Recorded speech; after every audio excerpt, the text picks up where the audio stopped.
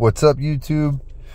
If you're watching this video, you probably want to figure out how to check your engine oil level on your newer Mercedes. This is a 2023 C300.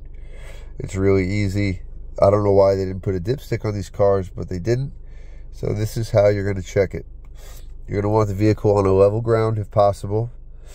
Usually it has to be warmed up, which I think is not the brightest idea, but if those two criteria have been checked off, you're going to touch the home button on the left-hand side.